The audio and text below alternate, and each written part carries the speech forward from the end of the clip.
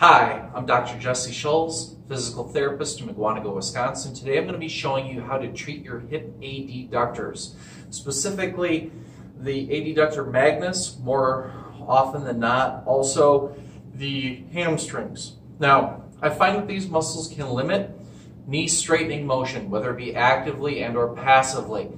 These muscles tie into your pelvic floor. They also kind of tie into your core muscles a little bit as well. If these muscles are tight, they can limit a lot of different physical mobility things that you might want to do better. So what I'm going to show you is kind of a small little treatment program that generally is very safe to basically get these muscles to relax so that you can live your life a little bit better. Now, with anything, there's always some risk involved with it. With that said, the reason I'm making this video is for my patients to be able to help themselves if I ran out of a little bit of time in the clinic.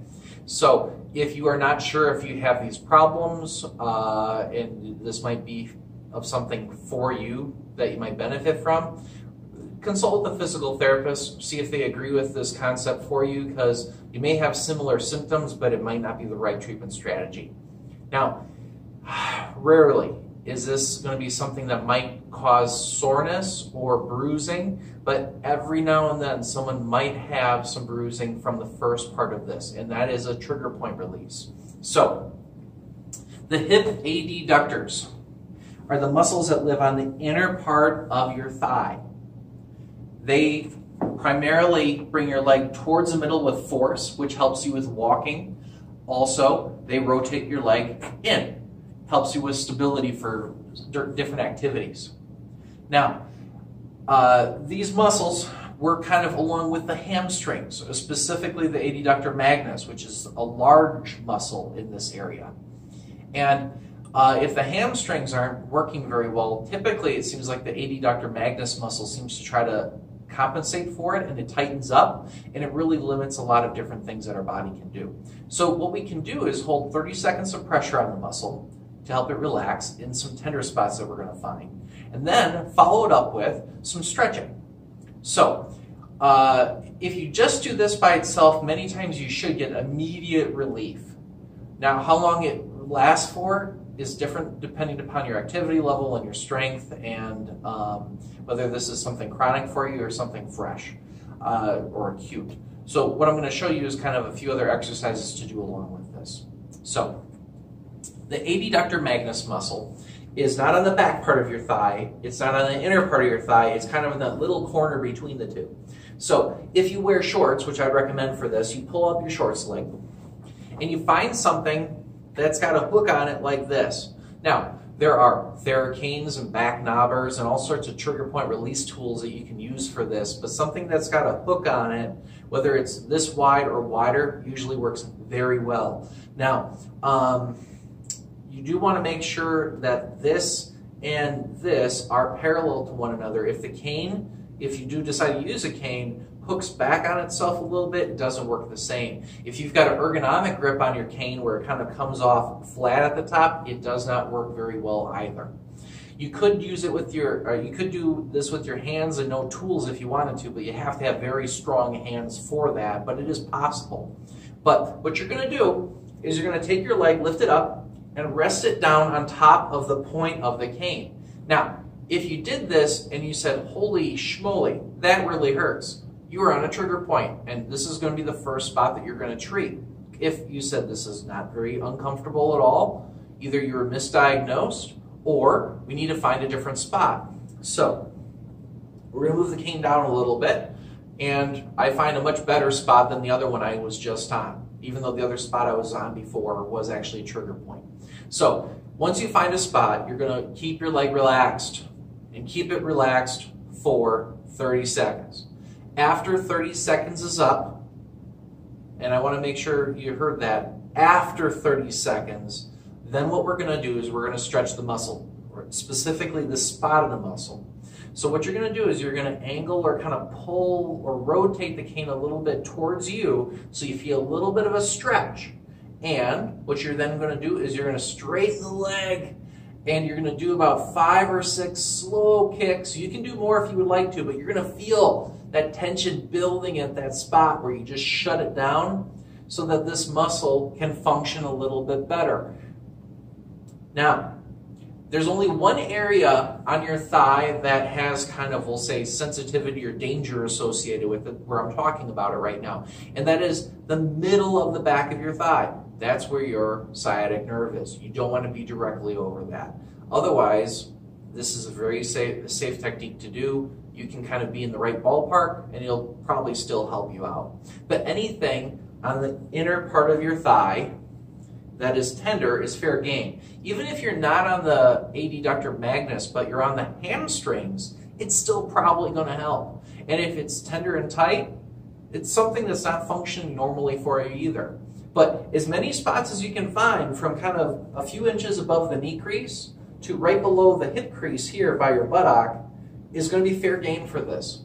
If you find you feel a lot better after this, but not great, one of two things is the case. You either have something else going on, or you might need to exercise those muscles or the muscles around the area a little bit more. So what you could try also is using the cane on the outer half of your thigh, again, staying away from that sciatic nerve, and basically relaxing the leg onto a tender spot for 30 seconds, then putting a little twist or rotation or a stretch on that tissue as you straighten your leg up. Now, the first time I did this sort of technique was very, very, very uncomfortable, to the point where I could barely relax my leg all the way. If you cannot relax your leg all the way, you might aggravate something else. So what I'd recommend is, if you cannot let your leg fully down on the cane or whatever you use for this, whether it be a back knobber or a TheraCane or whatever you choose to use, then use something like a pillow or a little block or a step, something underneath your foot to give it a little bit of support so it doesn't have to hang all the way down if you can't tolerate all that pressure. Now, generally this is going to be something that's going to be helpful to at least do at least once, usually twice per day for a couple weeks, until those other exercises kind of take over for it. So, any spots on the back of the thigh that are tender are fair game for this. Now that you've basically unhandicapped your body and shut down all those muscles, that now other muscles should be able to function better from all that tension balancing stuff you just did. Now what we can do is strengthen the opposite muscle on the side of the hip and also the hamstrings. So, to strengthen the muscle on the outside of the hip, the gluteus medius muscle, what you can do is lay on your side and lift your leg on a diagonal up and back behind you. And as you're doing this, try to rotate your toes up towards the ceiling. Now, when you're doing this, it is very easy to keep the leg in front of the body and not go behind the body. And a lot of people tend to go out to the side and then back. And that's not going to really target this muscle either. You want to move on a diagonal, about 45 degrees or so, out and back. And again, if you can rotate the toes away from your body, that would be the best. Your goal should be able to do 20 of these per side, 3 sets, 2 to 3 days per week. That will get these muscles stronger for you. You should be able to easily do 20 of these. It is not all that hard if these muscles are healthy to do that many. So I'd strongly encourage you to try to go for that goal. Now, there's another exercise that you can do to basically help get these muscles working more effectively. Now, for that, what you'll need is some sort of resistance band. You can tie that band around your ankles or around your knees if you prefer. And what you're going to do is you're going to stand up. You're going to clench one butt cheek here as you move the other leg into the resistance of the band, out to the side a little bit, and then back. Then you clench this muscle here to move your leg out, the other leg out to the side a little bit, and come on back. You always want to alternate legs. So clench, move one leg, clench, move the other leg. Back and forth, back and forth, back and forth. Now, you can see I was shifting my weight a little bit. Now, the goal for these muscles is to have this hold everything still. And if you're trying as hard as you can to clench this muscle on the side of your hip and move the other leg out to the side, and you see a little wiggle, whether it's a hip shifting, shoulders turning, or something, you need to hold on to something for balance. What works out very well for this is a kitchen sink or maybe the bathroom sink, because then you have that mirror that you can also see if something's moving a little bit. But you want to go for absolute perfection of form with this. And I'd recommend you do this for about 3 to 5 minutes if you can. But again, alternating, squeeze, don't let anything move, and then move the other leg, and then squeeze here and move the other leg. Your goal is not to necessarily eventually do this without any hand support. Your goal is to do it well for our 3 to 5 minutes, and I would recommend that about 3 to 5 days per week.